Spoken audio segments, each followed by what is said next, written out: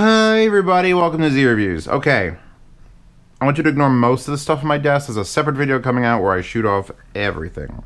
We're here to talk about the Topping A30 and the ARCHEL Labs ARCHEL Pro. Now these are two headphone amplifiers that go into the same category as my previous shootout, which was the Liquid Spark and the JDS Labs Atom. And it was nice enough for a patron to say, hey, I have an extra Magni 3 I'm not using. Do you want to use it for your shootout? And I'm like, hell yeah, mofa, send that shit in. And he did. So here's the Magni 3. So now I've got every $100 headphone amplifier, and that'll come up in another video. It's not this video. Because we need to spend some time talking about these two amplifiers in this video because they deserve their own video. Start with the Topping or start with the ARCHEL? They both have, I feel very Doug DeMuro, because they both have quirks and features. Quirks and features! Yay! Alright, let's start with the Topping. So, now I loved the MX3, the little desktop amp. You plugged into the headphone out and it was like, wow, this could power my 600s and it sounds great. So, 110 bucks for what everyone is calling like a competition to these guys? Shit, I'll shell that out. And the first thing I noticed when I unboxed this thing was the power brick. You see the ARCHEL Labs here. That's the power brick for the ARCHEL Labs. That's the power brick for the shit Magni. That's the power brick for the Liquid Spark. And the power brick for this is that thing. And it's very reminiscent of what my own stack has. And those are several, no, I just did that. Those are several $100s. That's 300, that's like 325. And it's a 14 volt push pull. And what that means, again, ignore this please. What that means is this giant heavy brick doesn't just plug in like a normal power brick. It's got 5 pins. So you get the Topping, you unbox it, you go, oh, that's pretty nice and it's a good size. And it's got switches in the back. And it's got this 5-pin power input.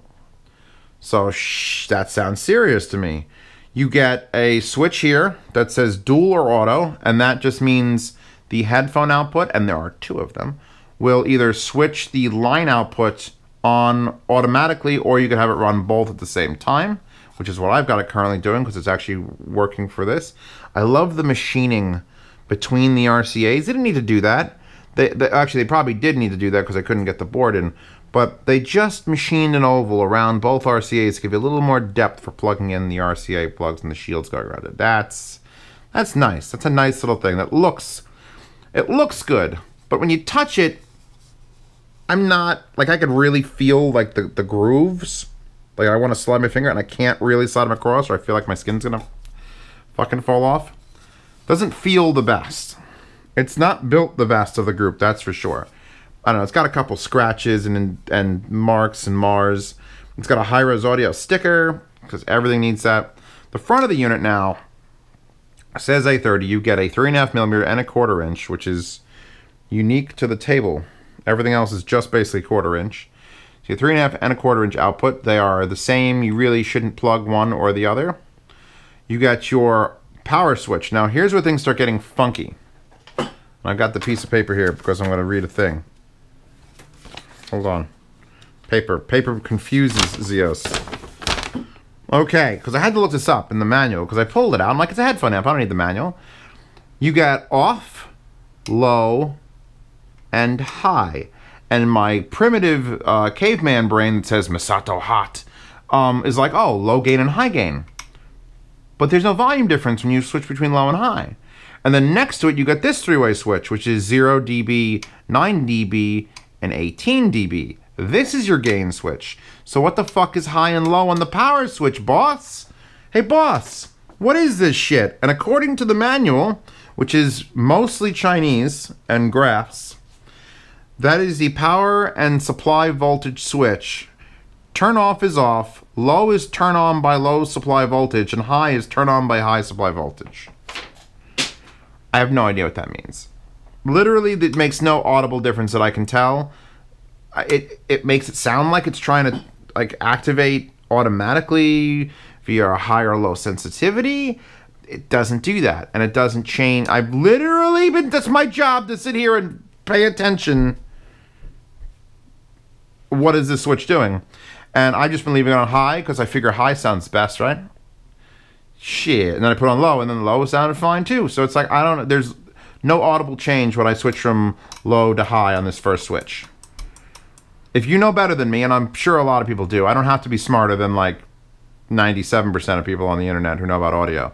The other 3%, you guys take it to the stars, baby. You get a nice gain switch, though. You get a pretty nice swing of 18 decibels, +9 and +18 on the Evite. You get that. You got a nice...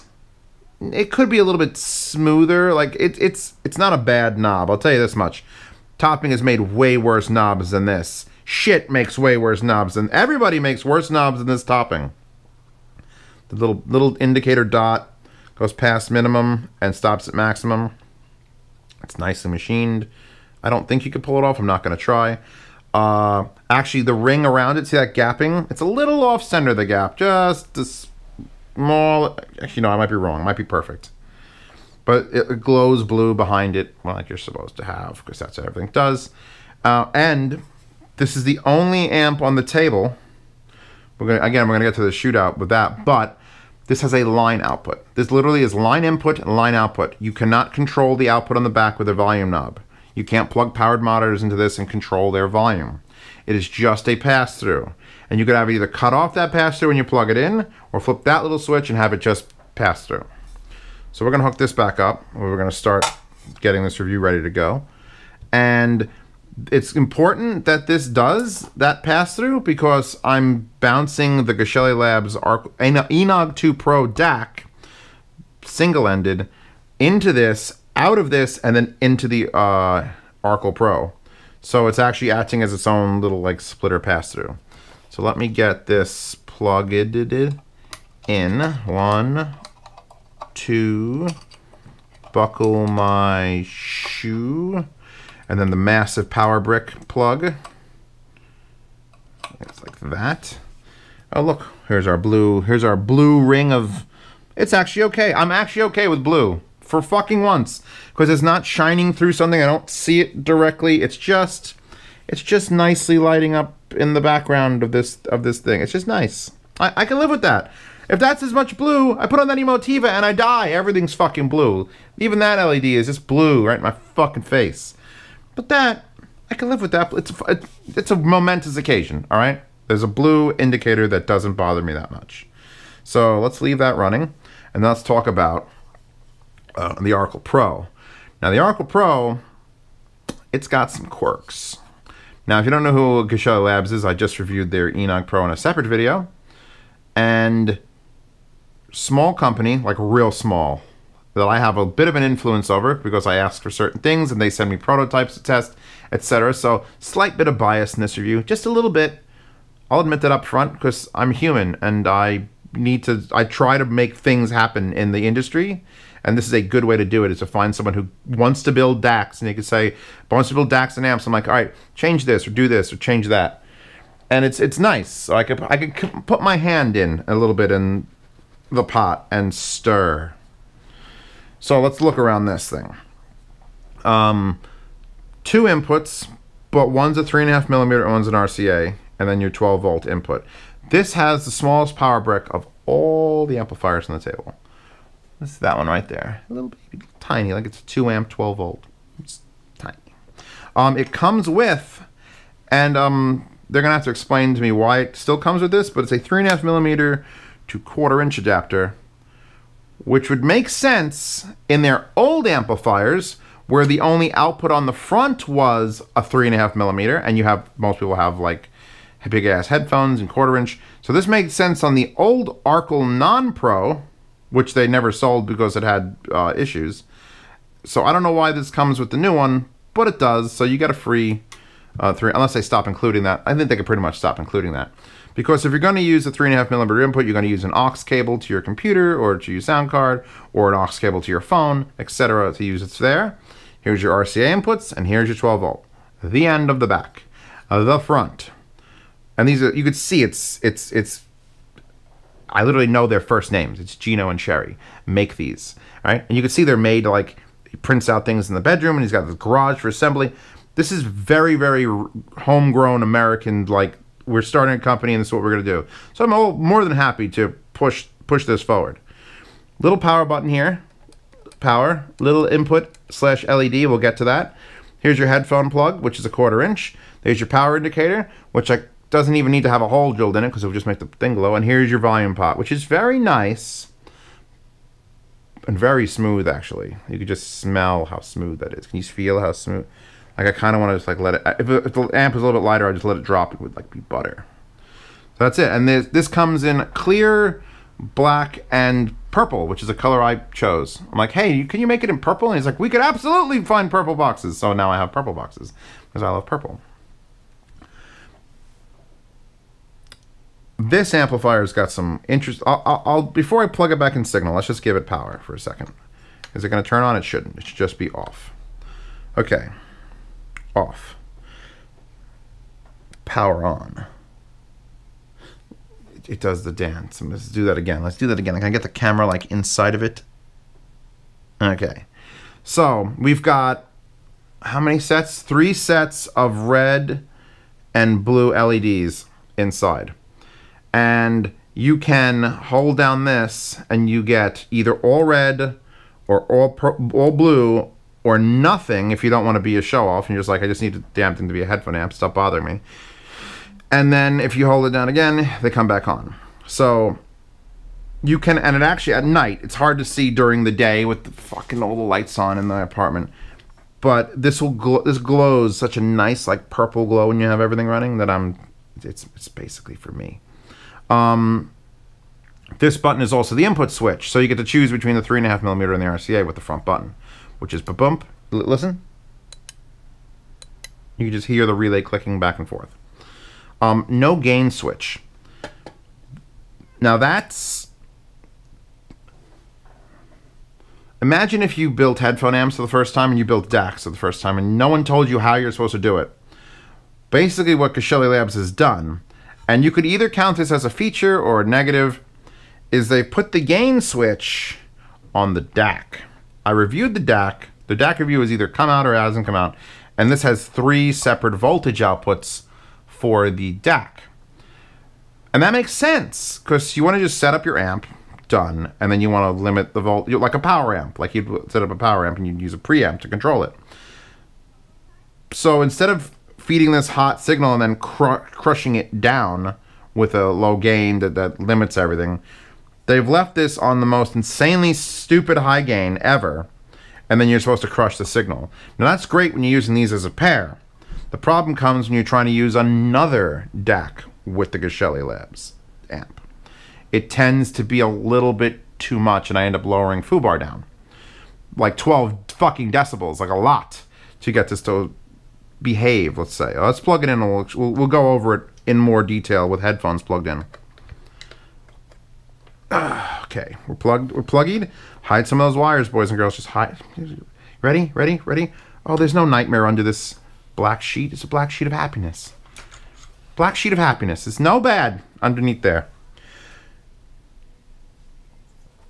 What do we got? 82,000 X's.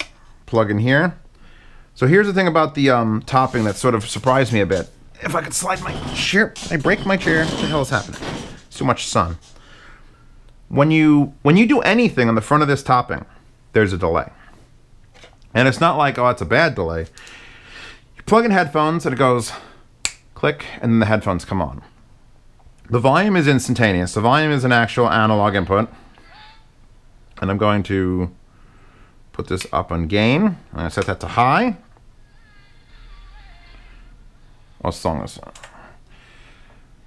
But as soon as well, here, let's see if you can. I have it pretty loud. So let's see, I'm gonna plug it in. There's that split second, and then you hear it go click, and then clicks the relay over. If we were to plug in something else that's not 1/4 inch, clicks separately, and then plays. And I'm pretty sure if I do this, give me a second. Yeah, no, it does not. Yeah, no, it does not want that, by the way. Bad. Don't do bad. A lot of these that do like 2 outputs tell you in the manual, I don't remember reading in the top one, but they don't try to feed 2 headphones at the same time. The impedance will, they don't have 2 separate amplifiers. It just switches between which one. So you do not want to have to force it to feed a 50 ohm load and a 30 ohm load. Those are way less efficient than these, then everything sounds bad. All right. I was going to shit on this topping for how it sounded, since I have all these here. And I think it's not so much that the topping sounds very bad. It's just that the Geshelli Lab sounds very fucking good. Like, very fucking good. Like, very good. Like, competition-wise. The issue being, since it's... Here, let's plug this in now that I'm talking about it. I'm on the wrong input. I'm on the wrong input, and there's sort of like a gentle buzz hum because I'm on the wrong input, and it's an open circuit. Switch it, and this goes away. And it's... I have this on, like, the medium gain, and I'm going to put it to the lowest gain. Hold on. Oh, no, that's the highest gain. That's the highest gain. That's the mediumest gain. Oh, I switched the input. Hold on. There we go. Okay. Wait, no, one more. That's the highest. High, medium, and then it should be one more. Low. So now that I've got this on the lowest gain outputs, now the Geshelli Lab's here on these headphones specifically, because these are super easy to drive. And that's the thing. If you have super easy to drive headphones, you're going to either have to, if you're using this amp, limit your output on your digital source, or use their DAC and set it to the lowest, because it can be so overpowered with a normal any other DAC that when you turn the volume knob, literally, and by the way, indicator is bad.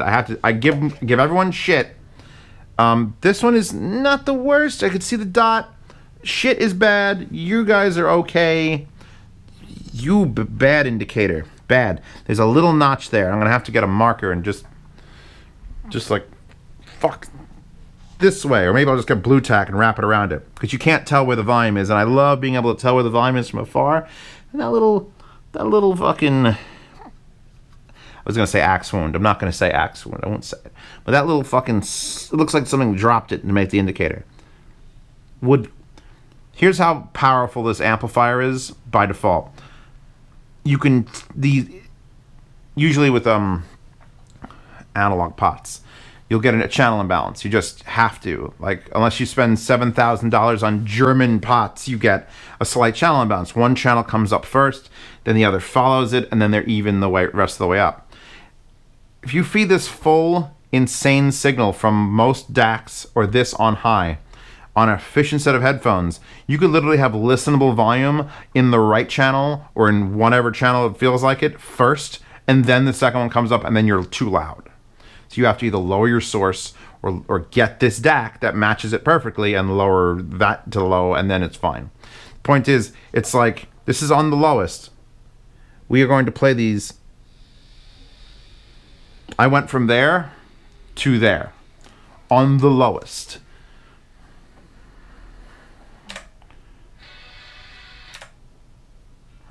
Bob Marley, nice. Epic score, Kamikaze. Yeah, I'm at like, well, there's noon. That's straight up and down, which is pretty good. Marilyn Manson. Like, that's as loud as you ever need to play these efficient-ass headphones. On the lowest output gain of the DAC into this. Now, if you put a harder drive pair of headphones on it, such as... Let's take this off the Aeolus. Give me the 20s. We'll plug you in here for shits and or giggles. And now we've got a hard as fuck to drive pair of headphones. And now, maxed out. And it's an okay volume, but you don't want to be maxed out. So the first thing you're going to do is you're going to go back and you're going to pop this. Actually, it's going to go from the lowest to the highest.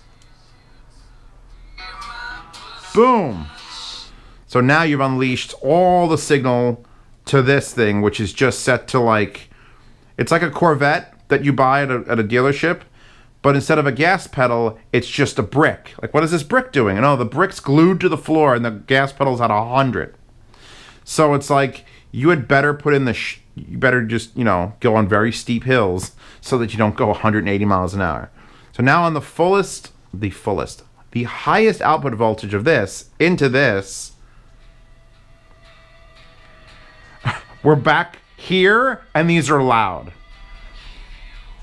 The T20s are loud. I'm actually going to put this down one more notch to medium, and now I can go to noon, and it's like a listenable volume. So it's basically, if you get the Geshelli Labs ARCHEL, you have to be prepared to either already have the Enoch Pro or to limit your volume digitally or on your DAC if you have like an SMSL SU8, or what are the other DACs out there that have volume controls? There's very few of them.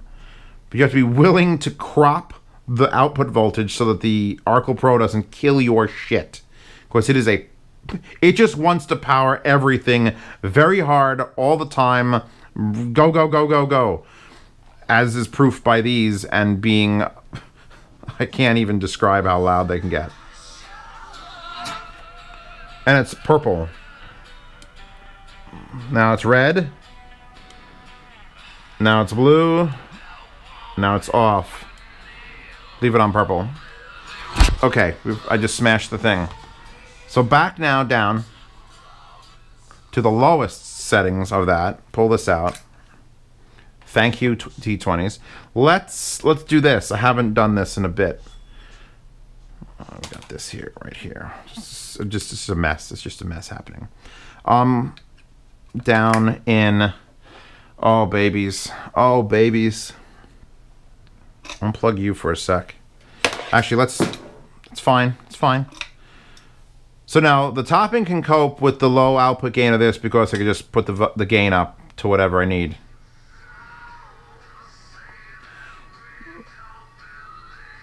Actually, let's see what... So that's that. Let's plug it in this and see how we're doing on the lowest gain.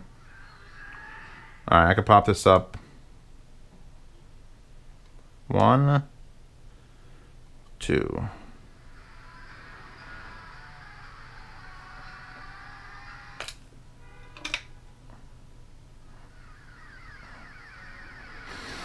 Okay.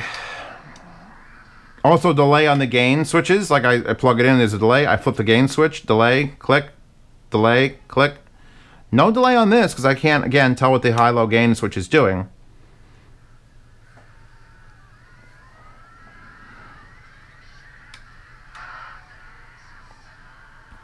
If I was shooting out between these two amplifiers, which I am, ignoring everything else on the table...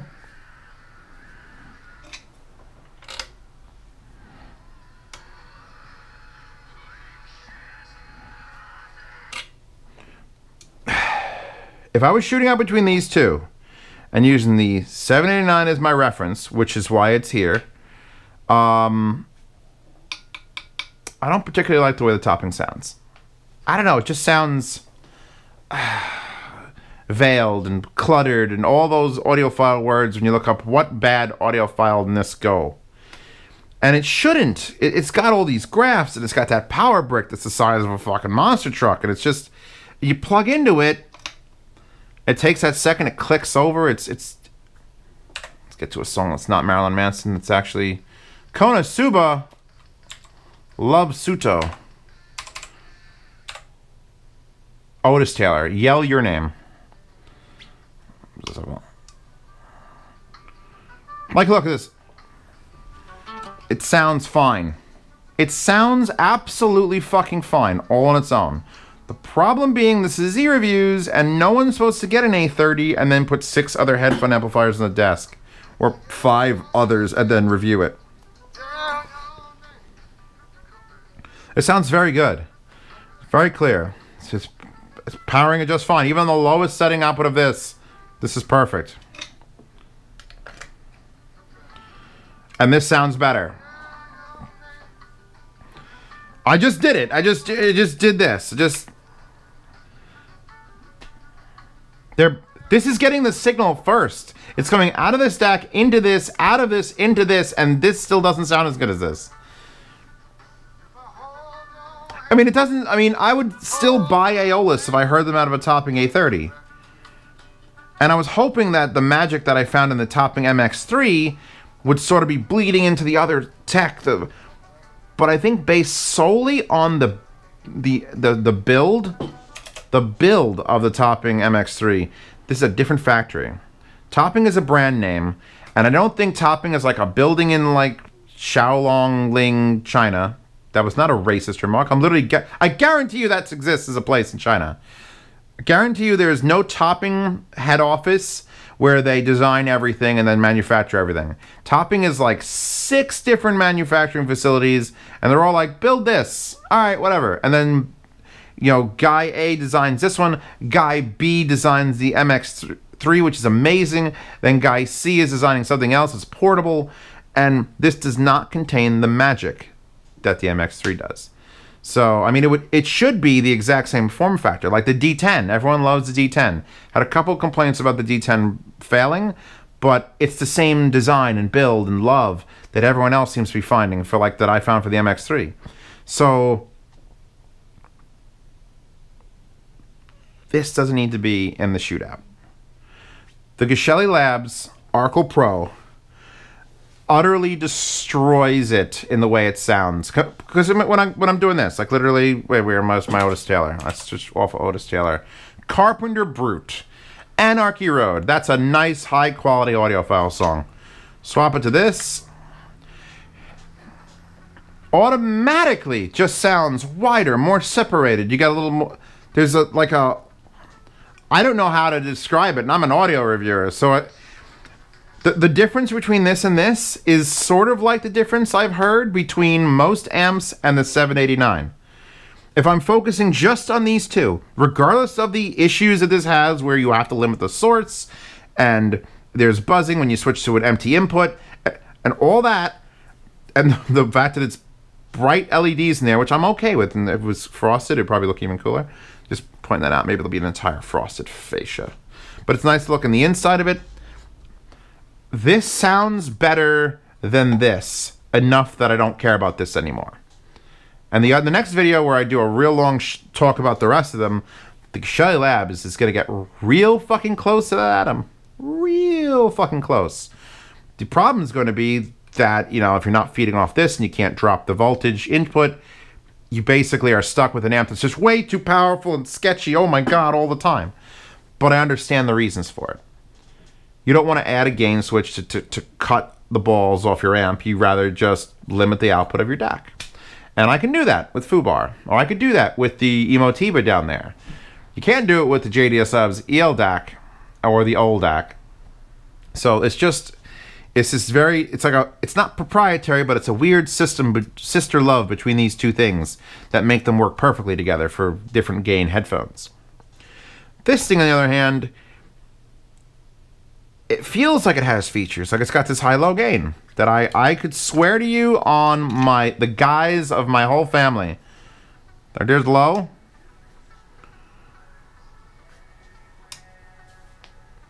Absolutely zero change between high and low on that switch. Just nothing happens.